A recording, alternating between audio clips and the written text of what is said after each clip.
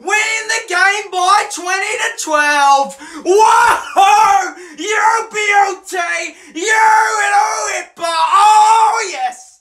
Jackson Paulo, he had a fantastic game today. Oh, my goodness. That is what I'm seeing. That is what I want to see every game this season. Consistency. I know we didn't win by 13 plus, but hey, a win's a win, and I'm taking that every day of the week. Oh my goodness. We're on the board, guys. Yes. I know things will get a bit harder from here, but hey, it's a start, okay? It's just a start.